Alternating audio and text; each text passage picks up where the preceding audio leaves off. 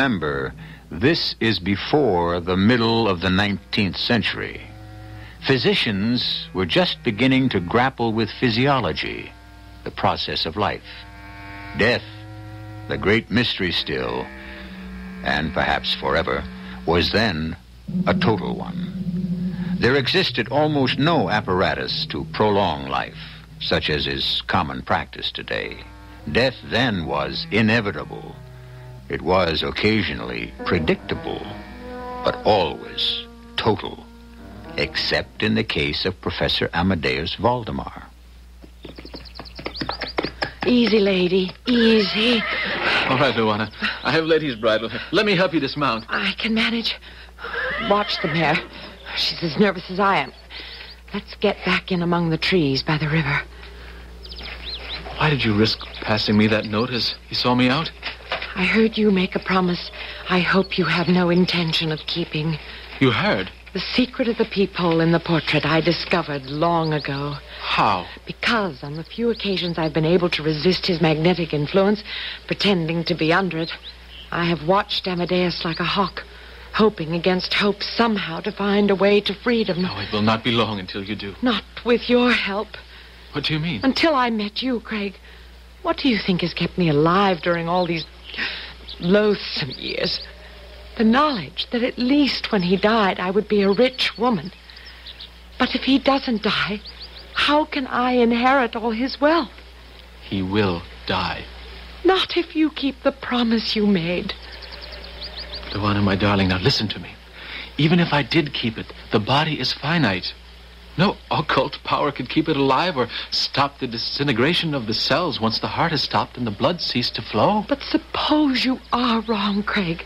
Suppose you put my husband just before death into a kind of suspended animation. Then what? If he is really on the point of death, I can always bring him out of it, can't I? I don't know. I don't trust Amadeus. He knows about us. What makes you think so? I will quote you his own words once he had put you under.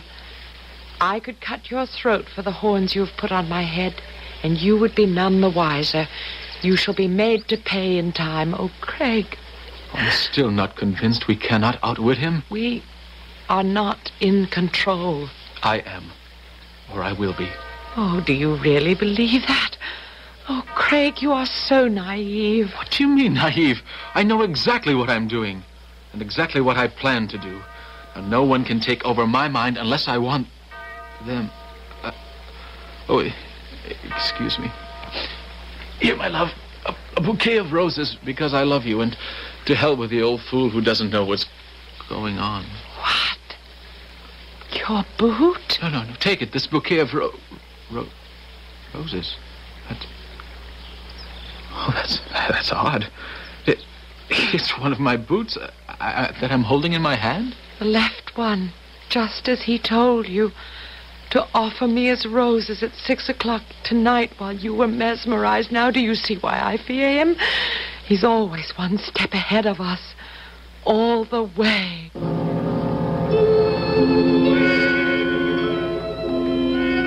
The next 10 days passed in a strange torpor, a dream-like state that paralyzed all thought and made me function like an automaton, session after session with the professor, perfecting the techniques of mesmerism, both the establishment of the trance and then the careful methods of bringing the patient out of it. No mention of anything beyond the clinical, except the closing question each time. You still do solemnly promise before death takes me that you will put me under the influence?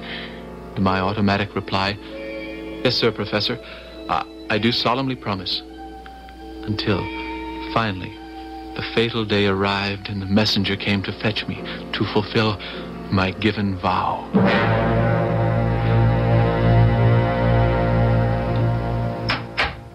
How is he? Sinking fast, barely holding on to life. I must hurry. Why? Let him die. It would be a blessing for all of us. I can't do that, Luana. You realize if you keep him legally alive that I am left with nothing? You have me. I don't have you. I can't have you. as long as I am married to Amadeus. We can go on as before. No, we can't. Not even if I wanted to.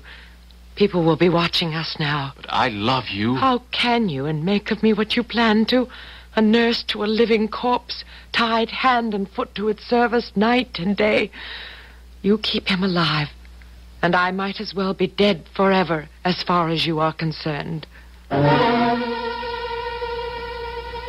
climbed the stairs, outwardly calm, but inwardly a seething storm of emotion and indecision.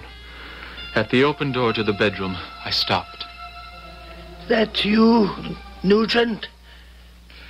Yes, Professor? Where in the name of conscience have you been? You still wish to be mesmerized? Wish? I command it by virtue of our compact and your sacred and solemn promise. Which I might choose to break? Oh, no, my dear doctor. I told you you will keep that promise. If you entertain any notion of not doing so, I have made certain provisions to make you weigh your decision carefully. What provisions?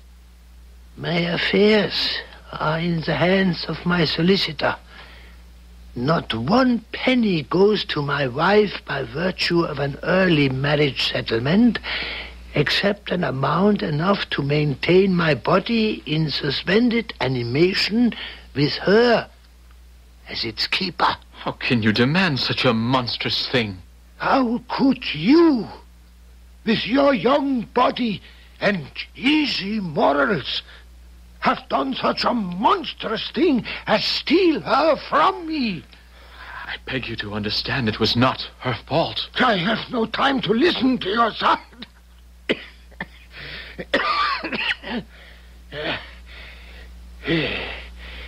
Remember the boot and the flowers? Yes?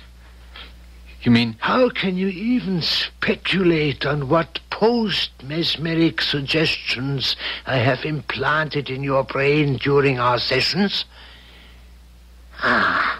You see, I have thought of everything. And now, make haste. The shadows are gathering.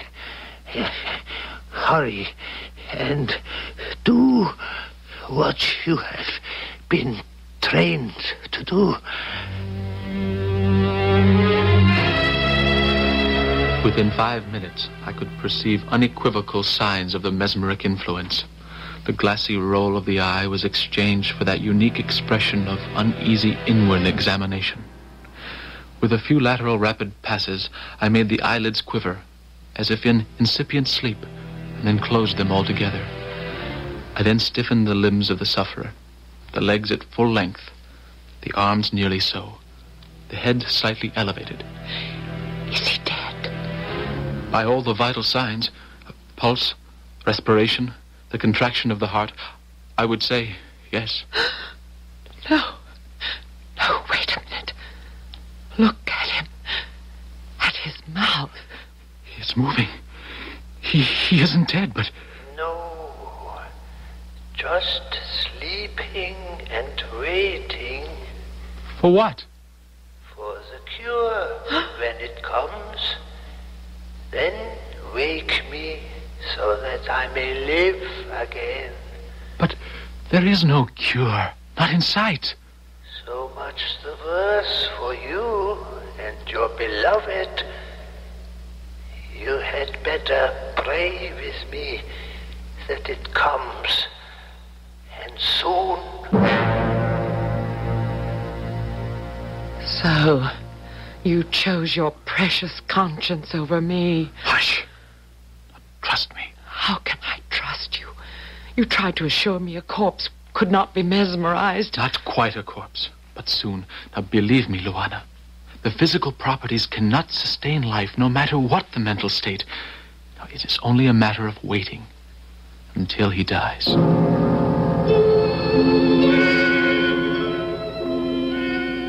And wait we did, hour succeeding hour, day succeeding day and week and month, until finally it had to be faced. Moribund the professor might be, dead he was not, nor would be till brought out of trance.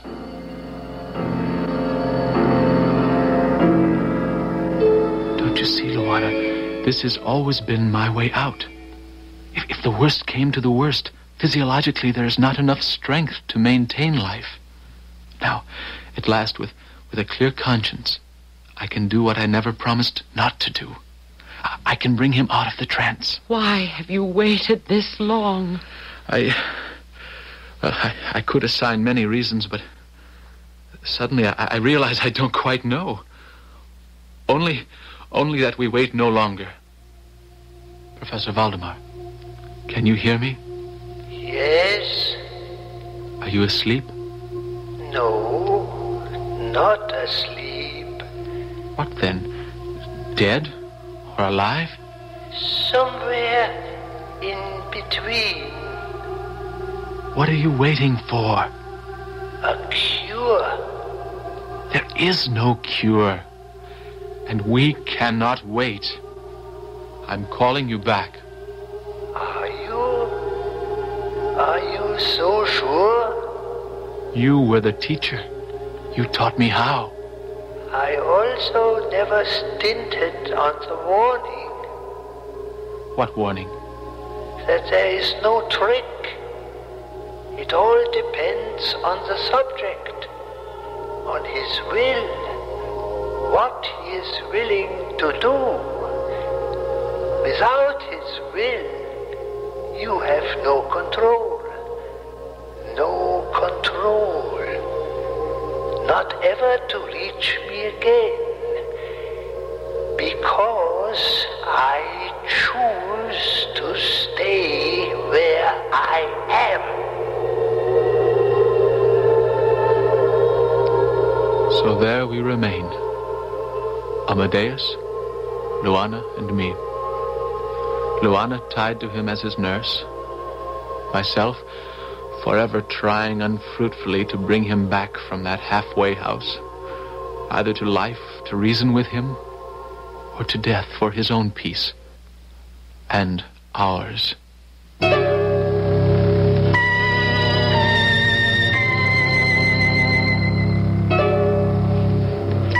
In the Hall of Records, having heard this strange tale, I busied myself to look up the principals. The records are fragmentary and incomplete. There is no mention of Amadeus, but I did discover 2 death certificates issued in a case of accidental drownings, or possibly a suicide pact, listed in police files. The names were Dr. Nugent and a woman identified only as a Mrs. Vladimir. Close enough to prove or disprove our story? Does it matter? I'll be back shortly.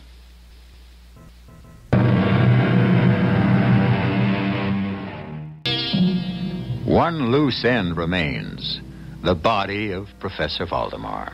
That I could find no trace of.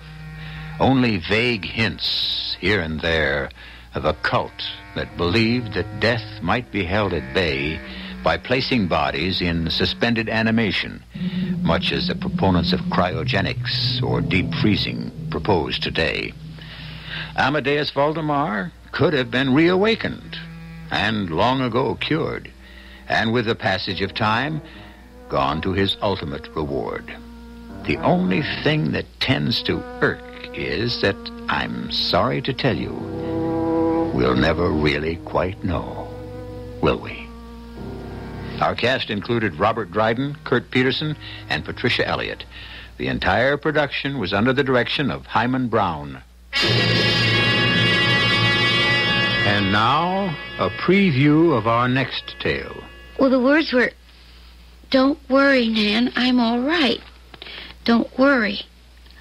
Love, Chimp."